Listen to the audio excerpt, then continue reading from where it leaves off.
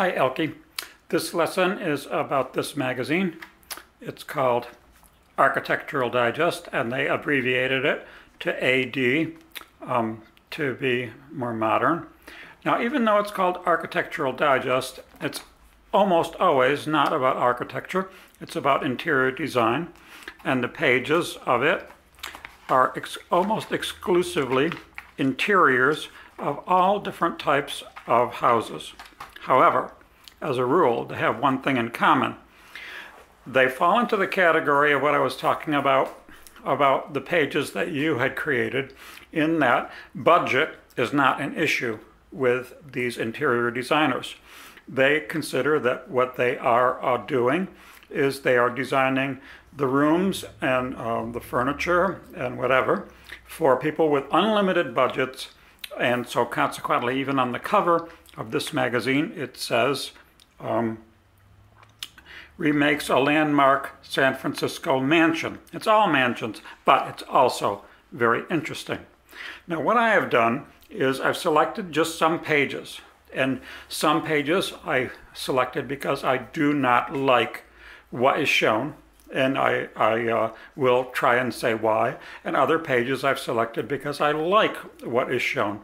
And in some cases I will zoom the camera out so that you can see the whole page. And others I'll zoom it in so we can see details. So now to go to the first page, which is this. Now here's a room, somebody's living room. I'll zoom in on it a little bit. What do I think of this room? I do not like it. Do I have a reason? Yes. It seems to me that they either painted the ceiling black or an extremely dark brown color. And then they hung on the wall a square painting, which is either black or a very dark brown. And the whole scene makes me feel depressed and sort of ominous. And I think it's a little bit unpleasant looking. And it really surprises me that they would think, that anyone would think that this is an attractive room. That's all I have to say about that one. So we'll put that down as negative. Now comes this page. Now sometimes what I'm going to talk about is what the room looks like. Oh, it went out of focus. Let's back it up a little bit.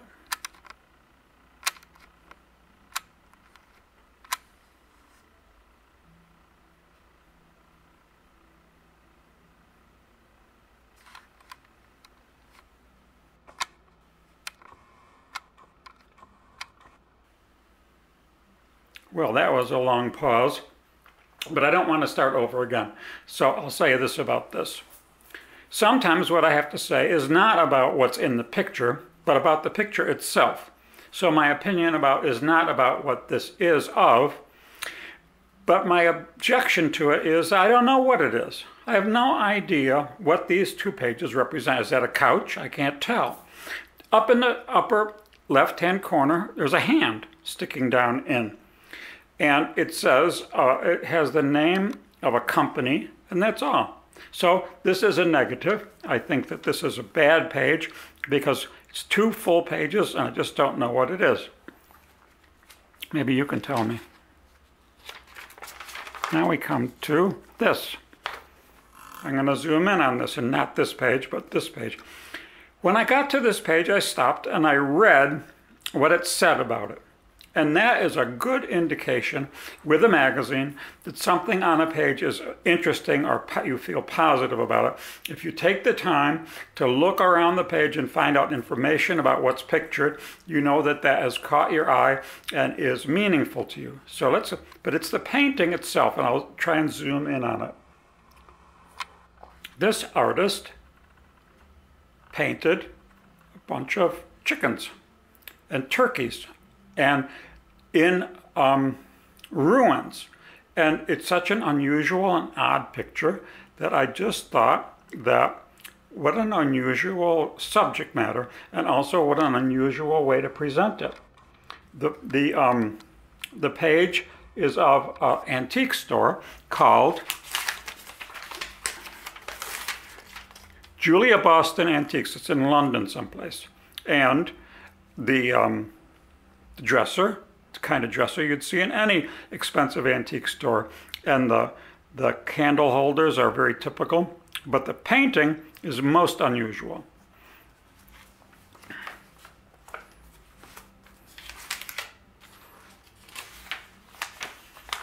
Now what about this? And I'm talking about the bookcase. This blue bookcase, very strikingly beautiful. I think that the blue is just a very good choice of color, and the color of the books, this kind of green and red, is very attractive, but I don't like it. And I don't like it for this reason. I don't like that they would create an entire library of books based upon the bindings and what color they are. It seems to me that books ought to represent so much of a strong idea that you wouldn't just substitute, you wouldn't just use them for the color of the bindings. And they're very consistent about this. Notice that the lamp is the same orange as the books. It's like none of these things, the lamp, the cabinet, the books, have an identity of their own. They're all put together to make an effect. And like, would you walk up and look at the titles of these books and try and see what they are? No. It's like a library intended for a decorative effect. Now, is there anything at all that I like? Well, I like the chicken paintings. So let's go to another issue. This is another Architectural Digest. And I've marked this page, and I'm going to try and zoom in on it. I stopped and I read what this thing was.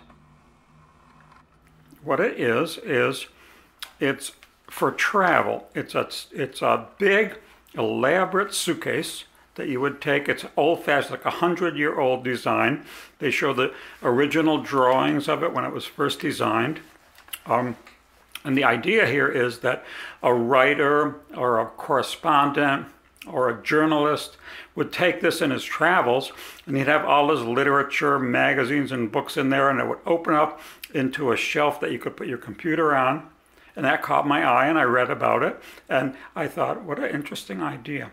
So I had an entirely positive reaction to that image. Now what about this? I put it in here because I don't like it and I don't dislike it. I'm not ambivalent about it, which means I both like it and dislike it. Well, there's only one thing that caught my eye about this, and that was the drapes of this wall. This must be 18 feet high, and the drapes hung from ceiling to floor, all that distance, to do the windows, which are half that size. So it creates a false sense of hugeness, although above it might be a different set of windows. But it's, to my eye, very confusing. But I stopped on it and I looked at it and I tried to figure out what is going on here. And then, of course, there's this lamp above, which is just so peculiar looking that I had to stop on that one. I neither like it nor dislike it.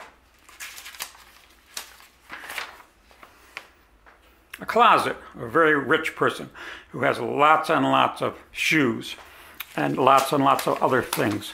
A closet as big as my living room for their wardrobe. I'll zoom in on it a little bit. And you know, when you see a picture like this, sometimes you think to yourself, I wouldn't mind having a whole bunch of shelves with a whole bunch of different shoes, and not all like on the floor and under my bed and in the kitchen and under the dining room table and all things like that. But something about this picture got on my nerves, and here's what it is.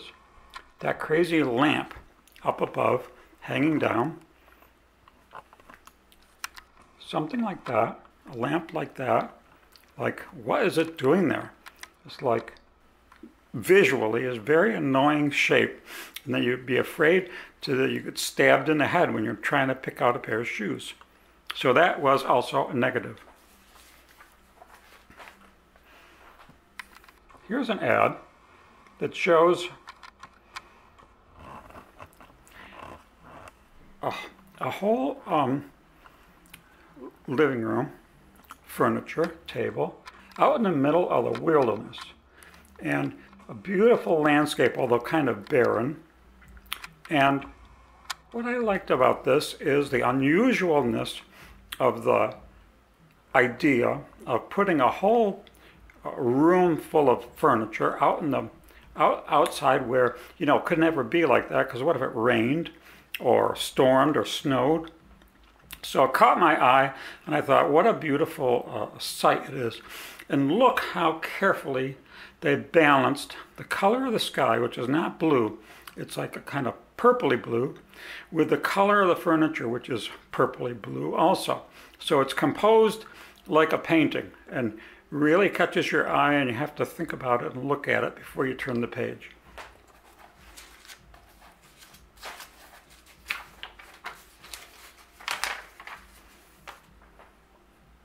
This is an advertisement for wallpaper. And as soon as I saw this page, I thought to myself, ugh, what an awful, awful sight. Can you imagine having to live with this horribly hideous, irritating, confusing wall? And I'm going to introduce a philosophical idea here, because we talked about it before. You know the idea of Plato's absolutes, or the perfect idea, Plato's idea of the perfect shape, like the perfect circle, or the perfect triangle, or the perfect rectangle. The thing about those shapes is that you can close your eyes and you can take pleasure in picturing it. And I apply the same principle to a room. If I look at a room, close my eyes, can I picture it? If I can picture it, very likely I'm going to like it. If I can't picture it in my mind, it's because there's something unpleasant or irritating or obnoxious about it. And that's how I feel about this crazy wallpaper. Like, I can't close my eyes and see the space in my mind. But also, if I open my eyes, I want to shut them again. This is just somehow too complicated to talk about, so I'm going to skip over it. Now, what about this? Well, here's what I have to say about this. As a page in a magazine, it's very interesting. You can't help but stop on this page and look at it. So as a page in a magazine, it's fascinating.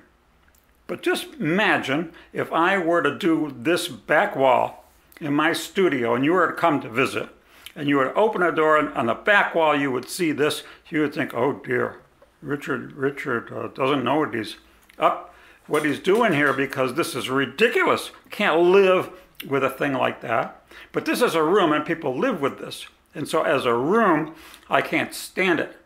As a page in a magazine, I think it's fascinating and interesting, and I love the way they made a face out of that cabinet, and the doors would open, and, you know, like, then this giant gold mouth with teeth. It's fascinating. But it's ridiculous to think that someone would want to see that when they got up in the morning, day after day after day. I mean, after a month, you'd call the interior designer and say, well, I don't know how much it's going to cost, but I would like something more soothing to look at than this thing. So that's what I have to say about that page. This, well, I apply the same rule I did to the earlier one when I said, what would Plato think of this? Plato would look at this and say that there's something that if you try to picture this as an absolutely perfect thing, you couldn't even begin. I mean, what's that table? What's that table? That table is a mirror image of that table. How? It's like a fun house. Where does the stairs go? You have no sense. Why is this wall pink and this one, this pattern? So like, maybe I'm just too classical, but if this was my room, I would shut the door and never go in there. Now, I think you have the idea of what I'm driving at.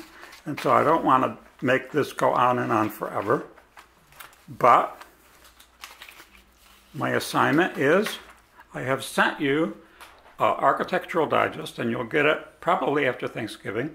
And I want you to go through it and say, I like this, I don't like this, I don't care about this so much, I'm ambivalent about that. But the important thing is to try and say why. It's very easy to say that you like something.